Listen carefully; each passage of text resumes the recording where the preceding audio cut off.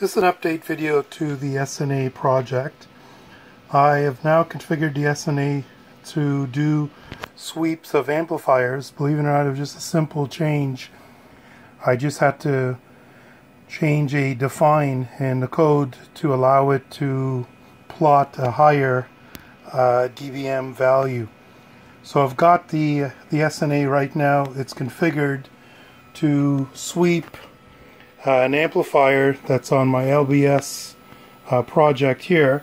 It's going to sweep this crystal filter amp here, and all I've done is I've got the generator of the SNA going through to a 15 dB attenuator here, and that's going into the input of the amplifier, and the output of the amplifier is going into the analyzer, the RF import of the SNA. And I'm going to go ahead and execute this, and I've got it right now set to do a filter sweep, a very narrow frequency range. I'm going to go ahead and do the sweep,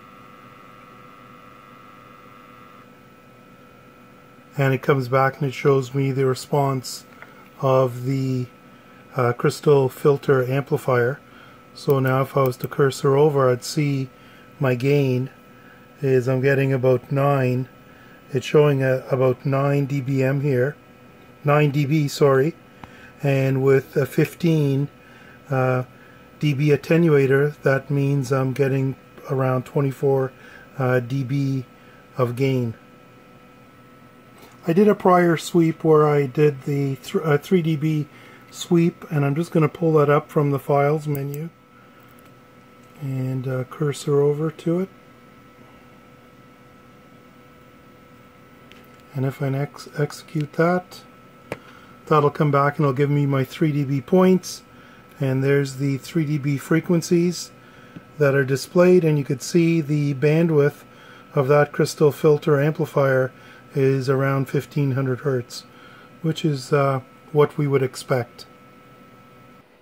So I've got the SNA now connected to another amplifier here, which is the bilateral amplifier. So I've got it configured the same way with a 15 dB attenuator in line, and I'm going to go ahead and run the sweep, and we'll see the performance of that amp.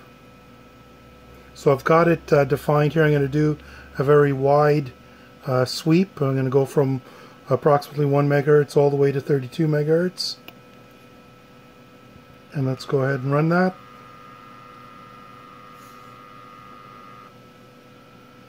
And so that's the performance of the amp. So at approximately 2 megahertz, we're seeing about 15 dB of gain, and we've got a 15 dB attenuator, so we're seeing close to 30 dB of gain around 2 megahertz. And if we go out to about 30 megahertz, 32 megahertz, we're seeing minus 2 dB of loss, so we're seeing approximately 13 dB of gain with that 15 dB attenuator. And if we go out to about 7 megahertz, which is what the amplifier was designed to run at, we're seeing about 8 dB gain, which with the 15 dB attenuator, we're seeing almost 23 dB of gain. The SNA is now connected to a replacement amplifier I designed for the LBS, and it's a bidirectional amplifier using two MAR6SMs, mimic amplifiers, and I'm going to run a test where the signal is going from left to right across this amplifier, and I'm going to use the same frequency range that I just did for the previous amplifier. Let's go ahead and run that.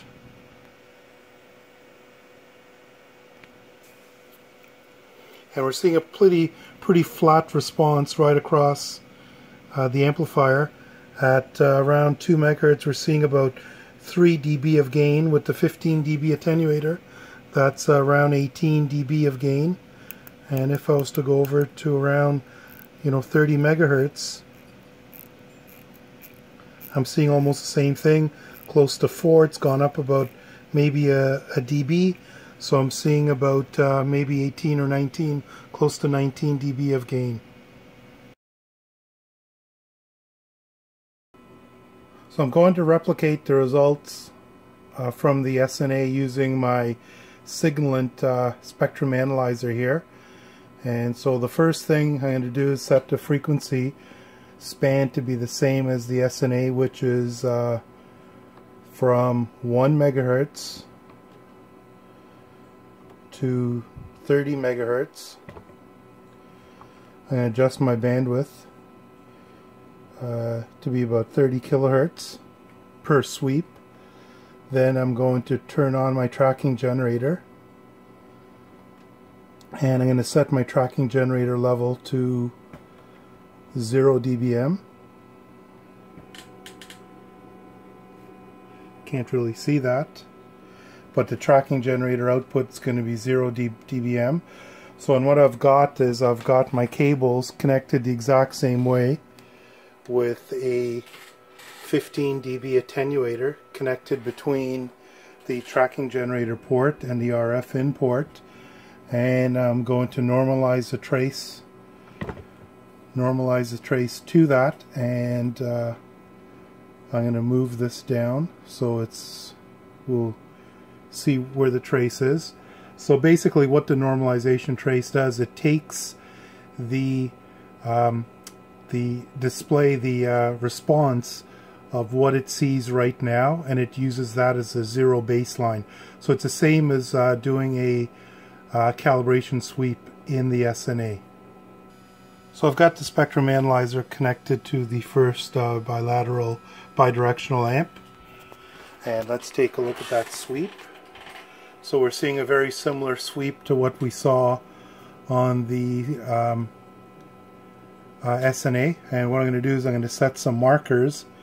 So basically hit the marker, enter the frequency. So let's do a 1 megahertz marker, change to marker 2, and I'm going to set this to 7 megahertz. And then I'm going to set a third marker, and I'm going to set that to 28 megahertz. And I'm going to turn on the marker table. So we've got the 3 values there, and you could see at 1 megahertz we're seeing 27 dB of gain, at 7 megahertz we're seeing 24 dB of gain, and at 28 megahertz we're seeing 13 dB of gain, which is very close to what the SNA saw. The spectrum analyzer is now connected to the mimic bidirectional amp that I created, and let's see what the performance of that is. And there you can see the trace. It's pretty much flat, and there's the figures there for my markers. At 1 megahertz it's 14 dB, at 7 it's 15, and at 28 it is, having problems seeing that, it's 18 dB. Now the SNA had values which are fairly close to that, off by about 2 or 3 dB, but you see we're getting we got some pretty good results from the SNA. To sweep the bidirectional crystal filter amp with the spectrum analyzer, I'll have to change the resolution of the spectrum analyzer because it's the crystal resonant frequencies are around 4.9 megahertz, so it's pointless doing a 1 to 30 megahertz sweep. So I'm going to narrow the sweep down, and once I do that, I reduce the start and stop frequency to capture the peak of the passband of the crystal filter. The tracking generator is no longer calibrated, so I need to go and recalibrate the tracking generator. So what I'll do is I'll turn everything off, turn the tracking generator back on, and turn the normalization on. And what I'm going to do here is let me go back, and what I'm going to do is I'm going to change the tracking generator output here. I'm going to make it to be about -15 dBm output. So I'm going to go ahead and renormalize that now. So the tracking generator is putting out minus 15 dBm. I have got a 15 dB attenuator, and I've got both the tracking generator port and the RF port directly connected. So I've got the spectrum analyzer calibrated. I'm now going to go ahead and connect the crystal filter amp. So here's the response of the crystal filter bidirectional amplifier.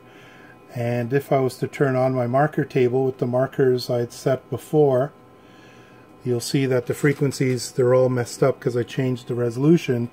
So for this, I'm going to turn the marker table off, and I'm going to use the peak function over here. So once you hit the peak function, it automatically identifies a peak for you.